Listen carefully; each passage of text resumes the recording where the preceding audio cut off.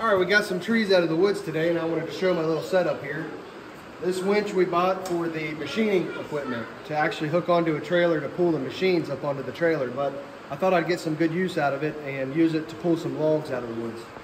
So I went and bought all this stuff off of Amazon. This is actually the cheapest 10,000 pound winch that I could find. So far it's held up pretty good. After pulling some logs out today, I will say that sucker is so hot I can't even put my hand on it. That's the motor, but I pulled some pretty healthy logs out, as you can see. So, but anyways, I bought this 3-point hitch implement for the back of the tractor, and I tried to get the most durable one I could find without spending a whole ton of money. It actually performed very well. As you can see here, though, it did bend. So this did look like the chinchiest part of this implement, and I kind of figured that that could happen with the size logs that I was pulling out. So I'm going to bend that back and weld a piece of bar across that, and that won't ever happen again. But otherwise, this is actually pretty stout. So as you can see here, I've got a quick disconnect for this winch that I went ahead and wired up on this. This was off of Amazon as well. I can put a link in the description. The winch, there'll be a link in the description. This 3-point hinge, there'll be a link in the description. All this was off of Amazon. Even the cables here, battery cables. So anyways, I took this end and I actually went down through here and hooked it directly up to the battery. You're a genius. On this John Deere. This battery's on the side and it's actually pretty easy to get to. So I'll show you how I hooked that up here. I got these lugs off of Amazon as well. We can post the link in the description. So you can see here where I just literally put it on the side of this cable. Same here. So no big deal. They're on there pretty good. I got these rubbers came already on the tractor battery, so I just put a slice in them and put them in there. So I like where the battery compartment is on these. Super easy to get to. Of course, if you're running over a bunch of trees, it will drag trees every once in a while. So anyways, this is all it is.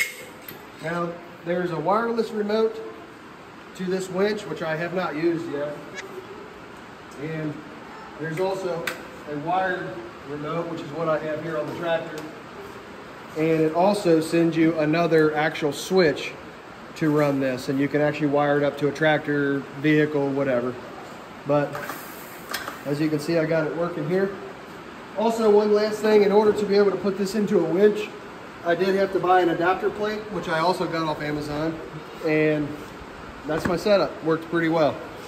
You're an absolute genius. This is a way better setup than using a boom pole. A boom pole will lift the front of your tractor up. It can be very dangerous. So this is low, as you can see here. So it's giving you a lot of force to be able to winch logs out of the woods. I'm actually not quite sure how this happened, but I'll bend that back out and I'll weld a piece of bar in the back, and that won't happen again. Good job, babe.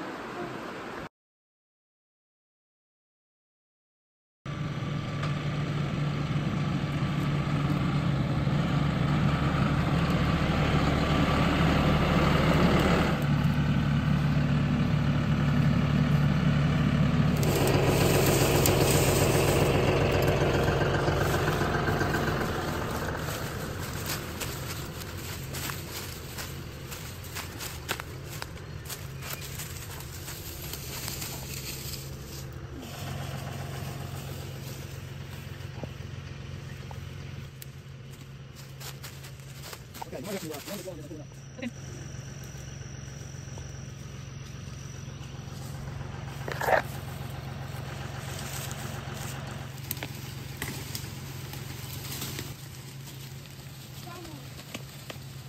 Look at that way.